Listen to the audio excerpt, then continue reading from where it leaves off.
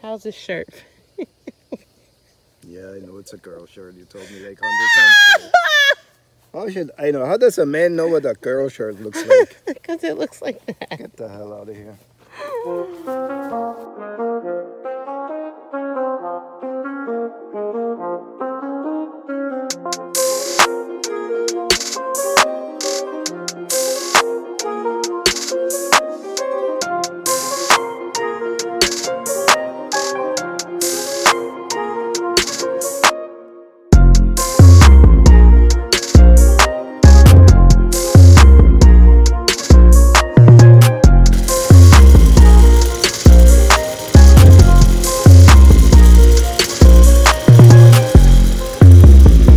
What was that? Huh? Okay.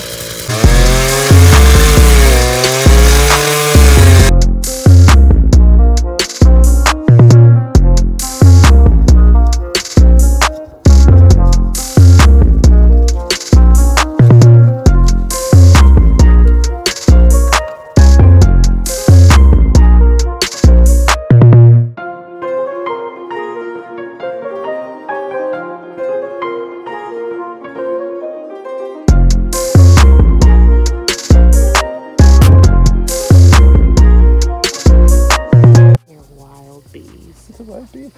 You don't know the difference. We need to put these things in place. Come out. There it is.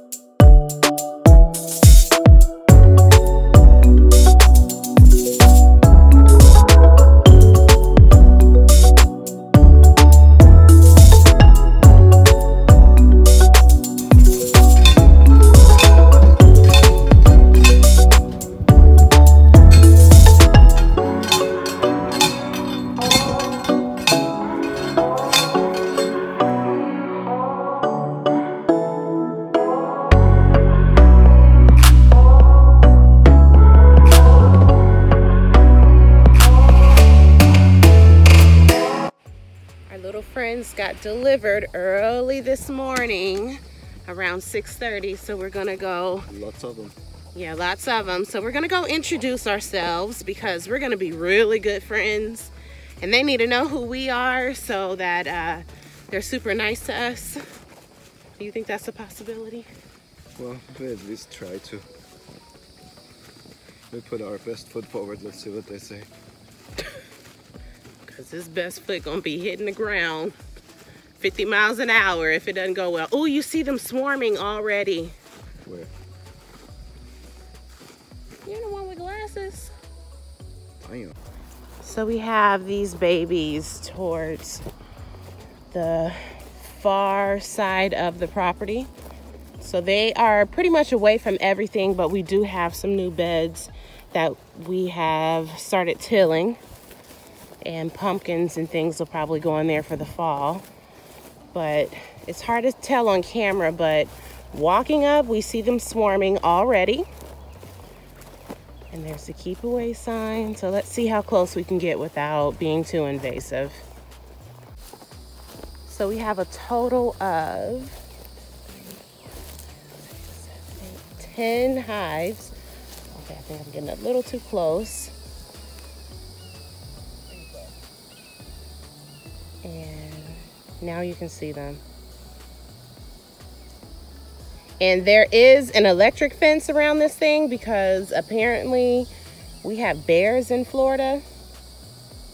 And we've always seen the signs for them on the highway, but never really have seen an actual bear. But apparently there are some here in the area. And it's a threat and a strong possibility that a bear will show up here because they can smell the honey.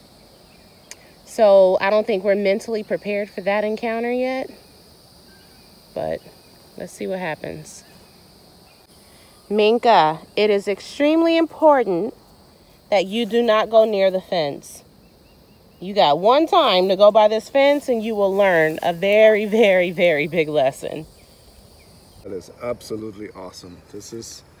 We envisioned this ever since we came out to the land.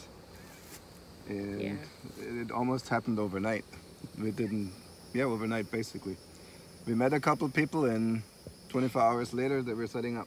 So he ended up coming out the same day and we walked the property. And so what we agreed upon is that these will be his hives, that he's, he takes care of them. He'll come out, he'll mow around and just maintain this area. He'll come out, he'll harvest the honey, and we get 2 pounds of honey per every hive.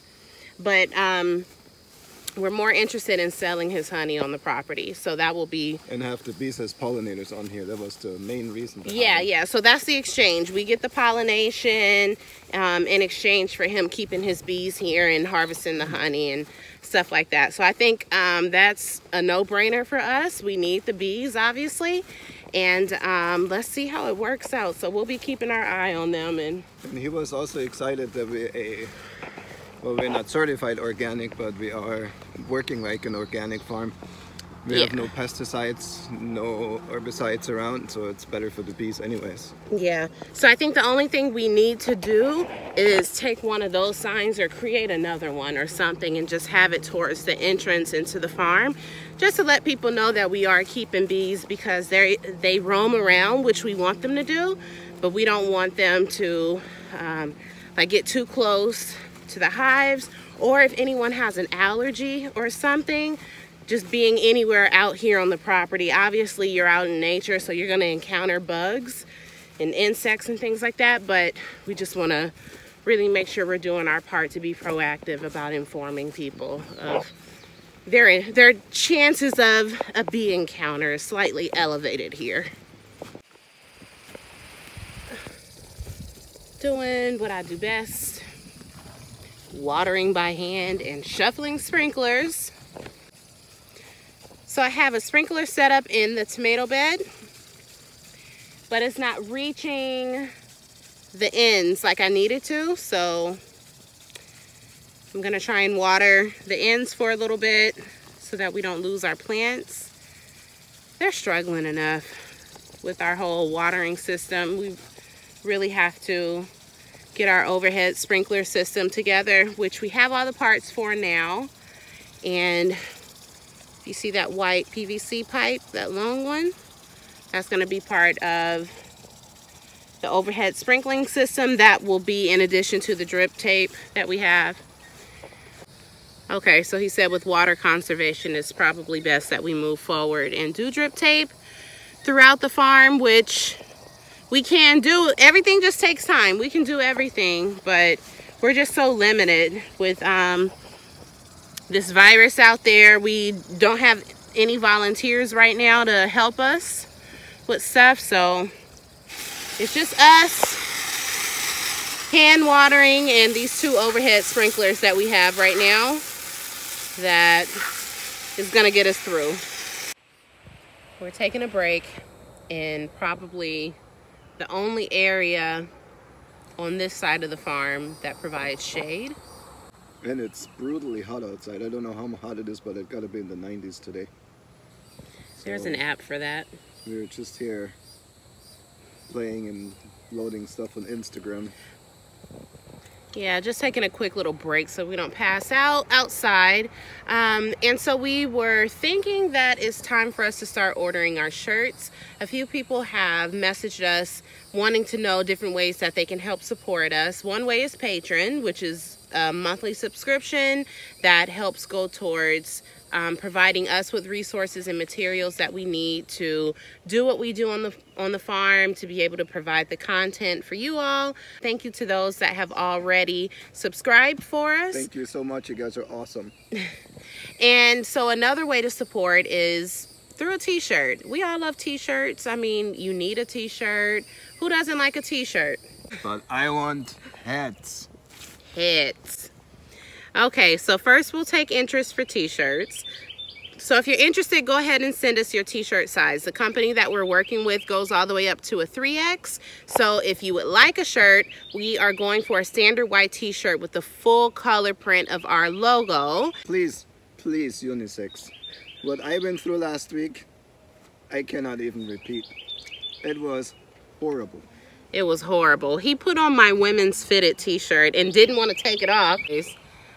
Okay, we're done. Just DM us your shirt size, how many you want, let you know. The hats, they're unisized, so you can adjust them any way you need to anyway, so no need to give a head size or anything. Just the amount of your order. Thanks, guys.